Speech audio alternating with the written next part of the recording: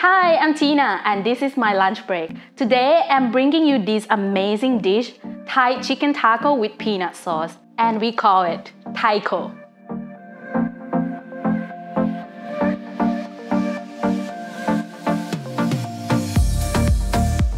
It has a well balance of sweetness, sourness, spiciness, and saltiness. All of the flavor that you need for taco is there. What are you waiting for? Let's make the taiko! This is taco. Action! First thing I'm gonna do is just cut the chicken into an inch strip. I clean the chicken with salt, like rinse in the water and add some salt and kind of like massage them a little bit so that all the stinky smell can be removed. If your chicken is too thick, you can slide horizontally and then cut. Something like this. Yeah, I am gonna cut them all. If you don't want to use chicken, you can use tofu or you can use the plant-based meat. I normally cook Thai food at home because I love Thai food. You know pad kapao or tom yum or som dam, like papaya salad. Yeah, I love spicy. I cook a lot of spicy food. Spicy, sour, a little sweet. So we are going to season the chicken with coconut milk, of course. We use a lot of coconut milk. Sugar, of course. It's the brown sugar because it's healthier. Oh, but if you have coconut sugar at home, use coconut sugar. It's even better. Turmeric, of course. Turmeric will give this chicken very aromatic and herbal smell, feeling, something like that, you know. Okay, great. This is sound like a Thai in here, right? But I want it to have like a Mexican feeling in it, so I'm just gonna add taco seasoning. I like to put taco seasoning because the garlic powder, onion powder, and other spices in the taco seasoning will help this chicken to taste even better. And now we are going to toss everything. Mix. Actually, if you don't mind, you can use hand to mix. I feel like it's amazing thing. But I don't want my hand to get yellow color from the turmeric, so I just gonna use tongue this time. Okay, our chicken is ready. Just need to leave it marinate for about 15 minutes or even better overnight. How did you come up with this recipe idea?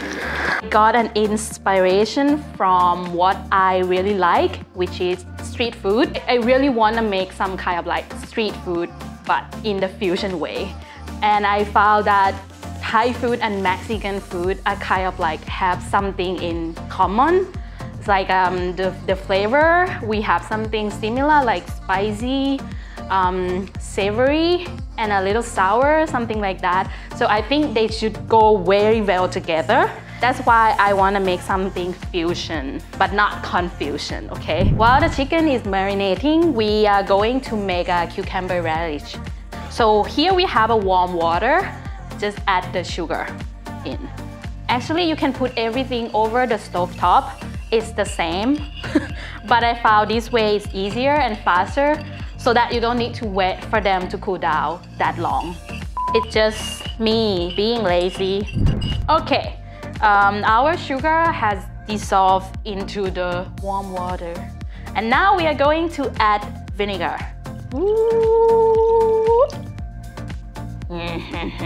And then stir a little bit. It's good. We're gonna leave this in the fridge to cool down. And now we are going to crush the peanuts. But first, I need to bring mortar and pestle. I love this so much. But in Thailand, we have like big one, very big one. And let's do this. So just add them in, just crush them. You don't need to make it very fine.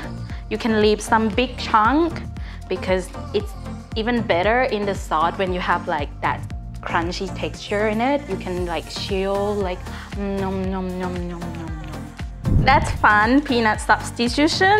It's a very fun to find something to substitute peanut because it's very unique flavor. However, I have seen someone use sunflower seeds. I have no idea how it's gonna turn out, but if you do or you are going to try it with sunflower seeds, please let me know. Use roasted peanut because it just tastes better. Can you go skip the toasting? I think you can skip the toasting, but I don't know how it's gonna taste because we like to toast them. I toast the peanut on the pan, turn on the heat, put the peanut on the pan, and just like and when it have a little like burn mark, you just take it out. All right, we are going to make the sauce. We need only 4 ingredients to make a peanut sauce. First, I'm gonna add the coconut milk. Coconut milk again, yes. Brown sugar. You can use coconut sugar too. Crush the peanut. Ooh. Thai red chili flake. No. Last one is Thai red chili paste. Thai red curry paste. Yummy. I'm gonna turn on the stove. Okay, so you just gonna cook them. Actually, you just use about like medium heat to cook this sauce and just leave it for about 5 to 10 minutes until it's slightly thick. In Thailand, for peanut sauce, we add tamarind paste or like tamarind juice. The juice, the liquid from tamarind, basically, so that it's a little sour. But for this taco, I think we don't really need it. Why? It's just because we're gonna squeeze lime on top in the end. If I can pick one spice to identify myself, I will pick chili. I think chili counts as a spice, right?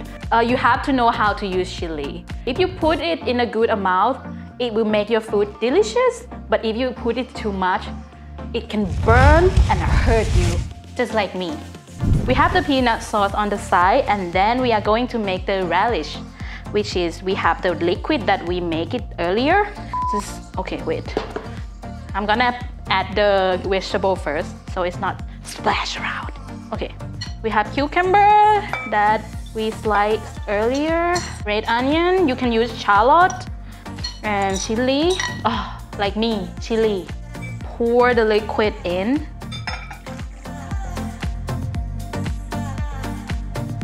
Actually, this taco has 3 components. We have the protein, the marinade chickens that give you like a satay flavor. And then we have the peanut sauce that give you a nutty flavor. And last, we have this cucumber relish. It's just to replace the pico jalapeno. So why I picked these 3 components together? Because I think taco needs these 3 kind of like components flavor. I want to make it more Thai, so I choose to make it like a satay.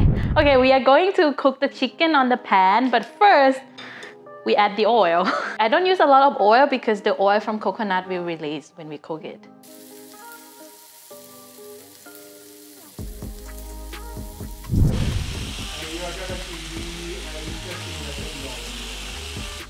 Apple, kiwi, and seaweed. Oh damn! Seaweed and sour cream. Oh, apple soup, like seaweed soup, add apple. Like a Korean seaweed soup, but you add apple in, and then you add sour cream. So I think it's gonna be like a pozole kind of thing. Seaweed soup with apple, and then you serve with sour cream.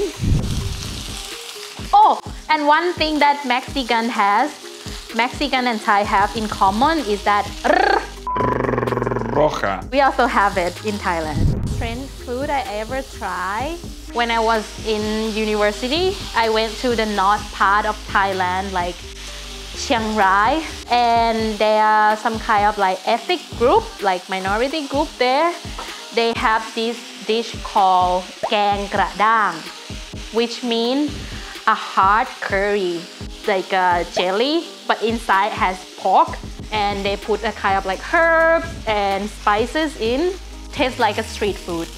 You know, skewer on the street, on the side of the street, every corner in Thailand.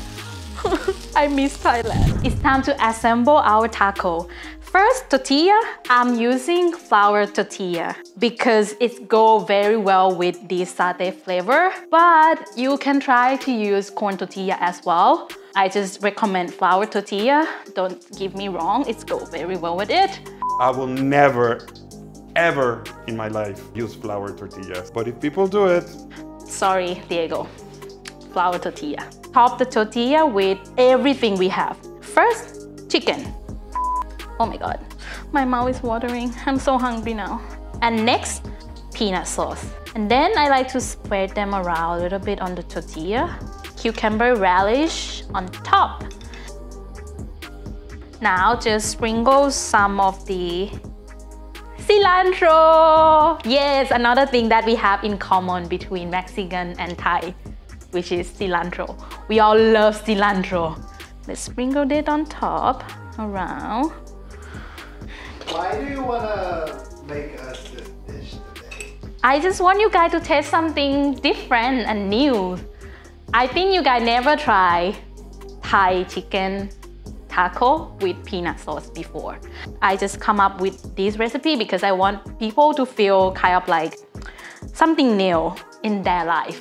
And I think that will help them to inspire more of their work, their life, something like that. I think that's a good way to put it this way.